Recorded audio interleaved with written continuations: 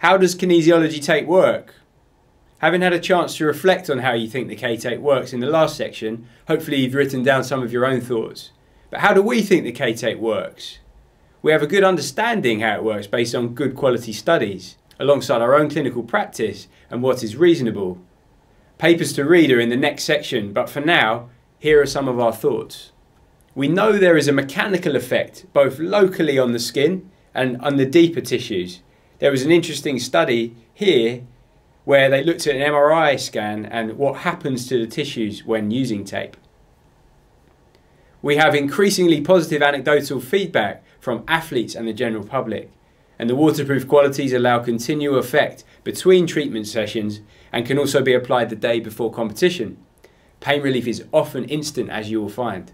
On top of a mechanical effect, we know it can have a positive influence on the sensory nervous system, much like a lot of other modalities we use in practice. Throughout the course, we're going to use pre-testing on muscle patterning and movement. And what you'll often find when using the tape is that muscle activation can be normalized, so we can reduce muscle inhibition or improve muscle activation. And we also see often that you get enhanced motor control, perhaps through improved proprioceptive feedback.